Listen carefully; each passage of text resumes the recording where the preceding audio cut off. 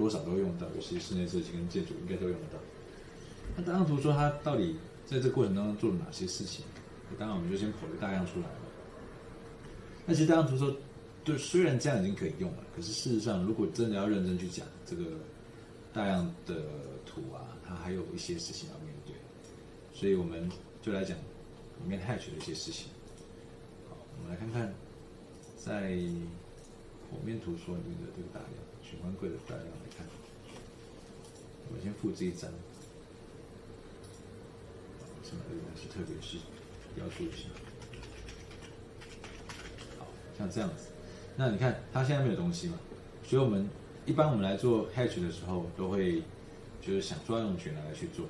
那当然我们要先去把它解开了哈，解开，我们看看它原来长什么样。它原来其实就是一个柜体的收边，那个上板下板的一些处理，啊，裁起来之后像这样子。那认真来讲，我们在这种地方，我们还是会用区域去盖掉它。如果你真的想要把它出现一些比较强调的 detail， 我们用区域盖它，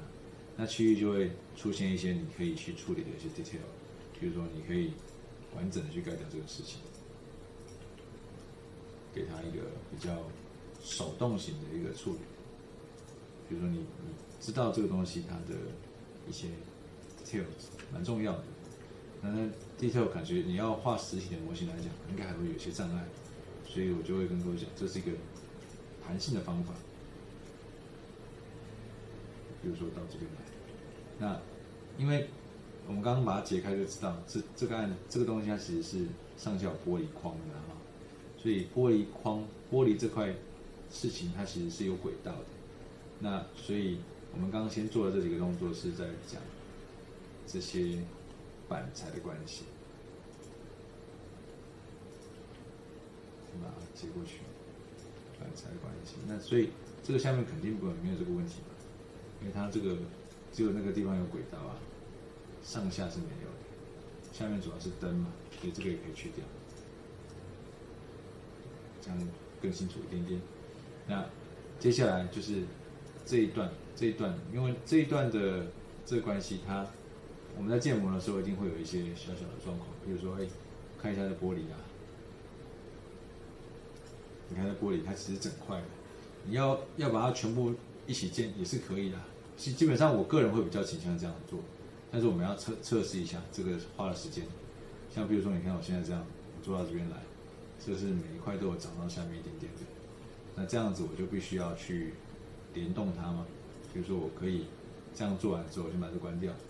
然后去联动这个事情，每一个，啊，你看每一个又不尽相同，因为它不尽相同，不能看到这个，就发生什么事，撕到一部分而已，轨道撕到下面去，这个轨道撕到它因为下面没有做连接，那我来看看能不能够每个都这样子处理，包括刚刚这个细节。看起来可以哈，那所以可以的话，每一层都一样高，那就比较没有关系。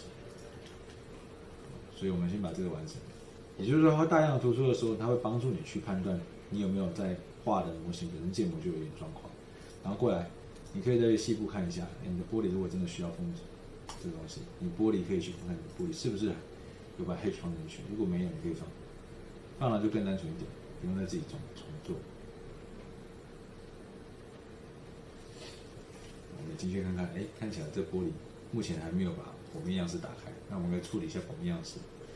这个剖面样式它可能有一个比较，我看一下 ，H， 这 H 可以再自己加，不过 H 加这个 H 真的不容易。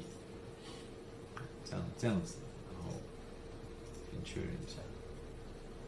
有这样就可以。所以你加了这个东西之后，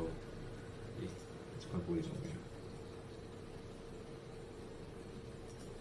知道为什么？因为这块玻璃它有一段有剖到，有没有剖到，所以我们连那表面的前景也得处理，不然看起来就很尴尬。好，一个有剖到，一个没剖到，这样好，所以这样子这个玻璃的状况看起来就比较合理一点。然后下面这个是灯嘛，灯应该是还好，所以我们可以透过板材的关系，把它给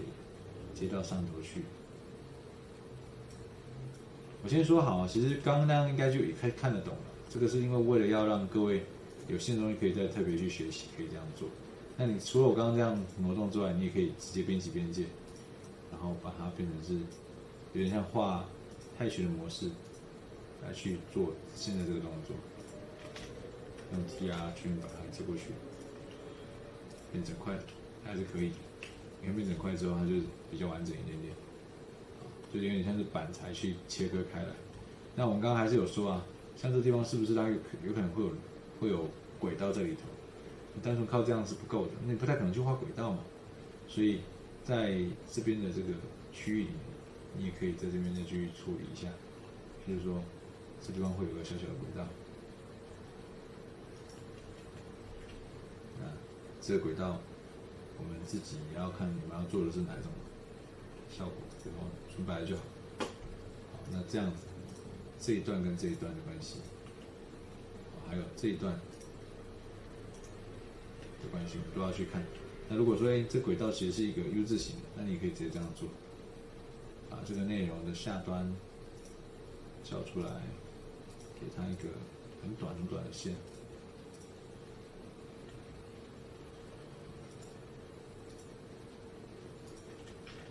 然后把它给串联在一起。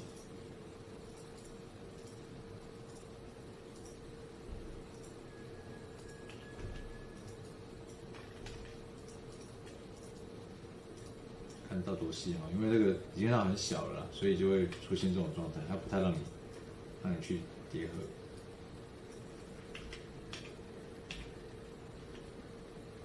好，像这样，那你当然也会重新检视一下你的这个事情。那这样子，你的这个 detail 就更详细一点点。这一段就会出现感觉像有个框顶轨道。好，那分在这边，然后这个是中间的橘色的面板。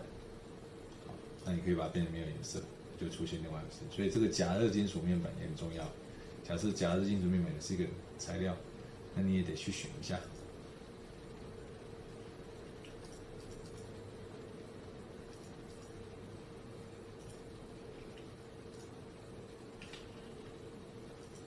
因为我们这个是群组啊，所以群组要改变的时候并比较不容易的，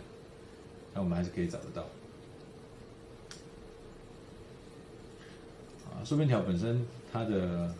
这个切割样式我们就自己要选了，所以就是看自己怎么打算去收这个边。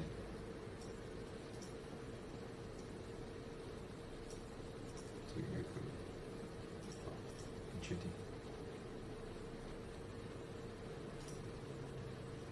OK， 好，所以以这样看起来，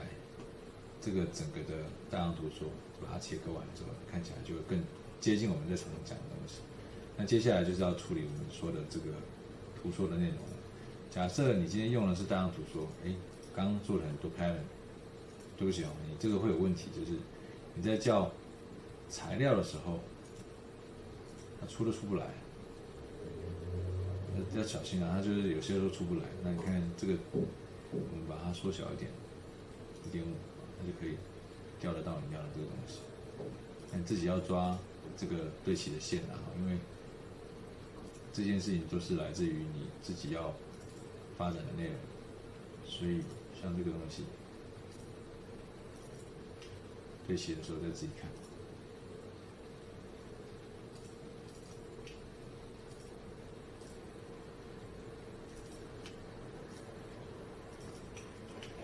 好，所以从这边看起来，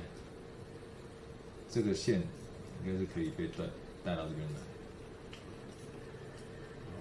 对齐一下下，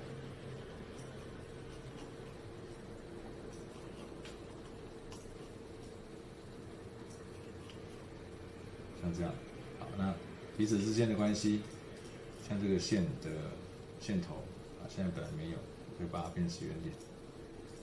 就开始出现一个比较完善的内容。然后接下来就是对齐的这个尺寸，看有没有这个 detail 要讲的灯条的关系，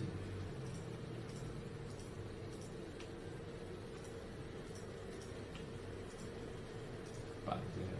距离。好，所以大家到这边这样的阶段，我觉得这个有些时候帮助我们去理解这个事有很大的关系。要过来，你看远程影片，你可以把它就查到只有1而已，它就很近，不会看到后头。大样通常都是这样子的，它会比较需要去做一些处理。